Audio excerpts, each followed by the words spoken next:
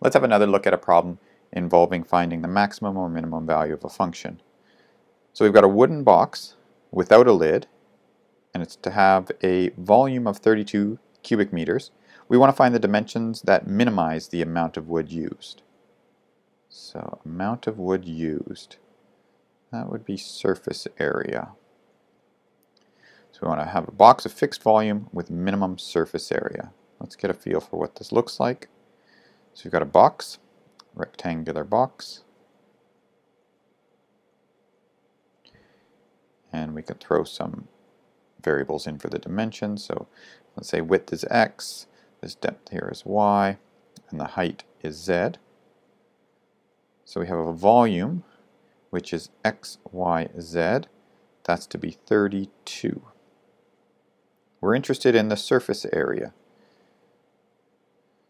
So the surface area for such a box is, well, there's a front panel that has dimensions x times z, and there's two of those because there's also a back panel as well. There's a right panel which has dimensions y, z, so its area is y times z, and there's two of those. There's a left panel as well. And then there's a bottom panel which has area x times y, but there's only one of those because it doesn't have a lid.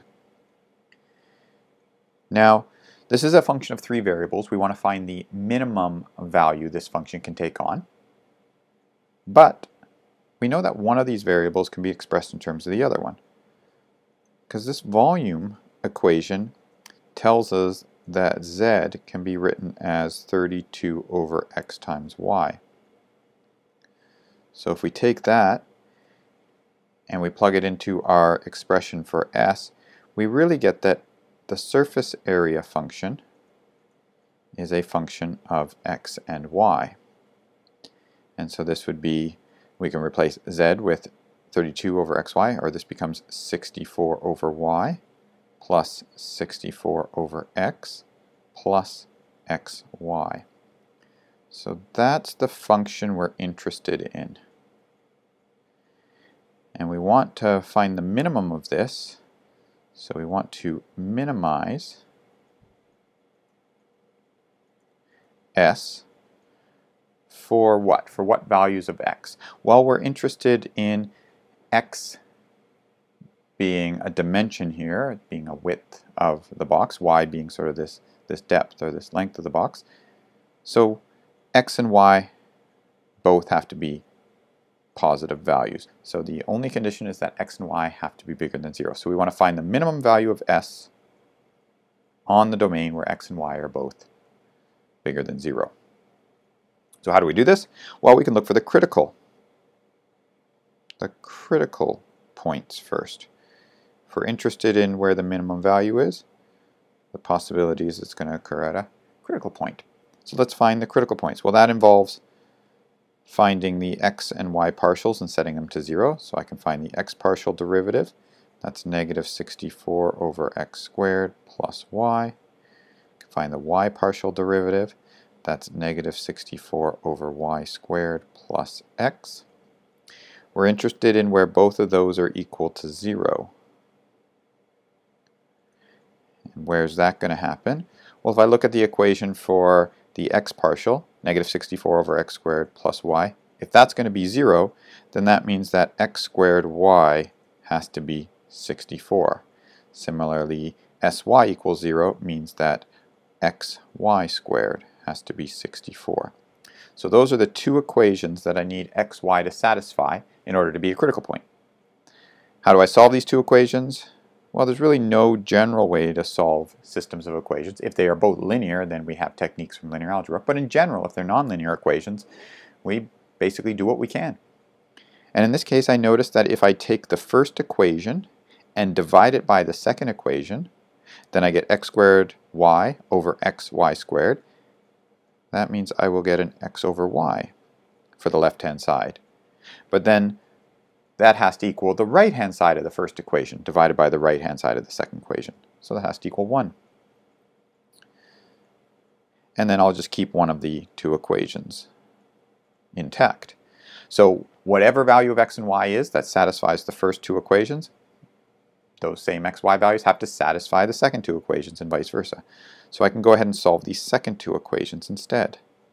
That gives me x is equal to y, and plugging that into the second equation, that gives me x cubed is equal to 64, or in other words, x, y has to be 4, 4. So that's our critical point. Our critical point is xy is 4, 4. Now I want to classify what goes on at this critical point. Is it a maximum? Is it a minimum? So we will classify the critical point. To do this, I need to know what the second derivative is with respect to x. So I look at here at s sub x. S sub x is right here. Its derivative is going to be 128 over x cubed. Syy is also 128, but now over y cubed. And sxy is equal to 1. So then at the critical point, 4, 4, we have that sxx at 4, 4 is equal to 128 over 4 cubed. 128, that's 2 to the power of 7. 4 cubed, 2 to the power of 6, so that's equal to 2. And that's also equal to syy at 4, 4. And sxy is equal to 1, so that means what is our discriminant, our d value? Our d value would be sxx times syy minus sxy squared, which is equal to 4 minus 1 or 3, which is positive. So I have that sxx is positive and d is positive. So therefore, since d is positive and sxx is positive, that means S has a minimum at 4, 4. What's its value?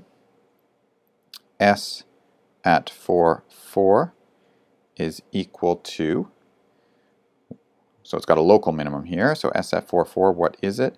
It's 64 over 4 plus 64 over 4 plus 4 times 4. So that's 16 plus 16 plus 16, or 48. So that's a surface area of 48, so that's square meters. And so we found our minimum value, and it's 48 square meters.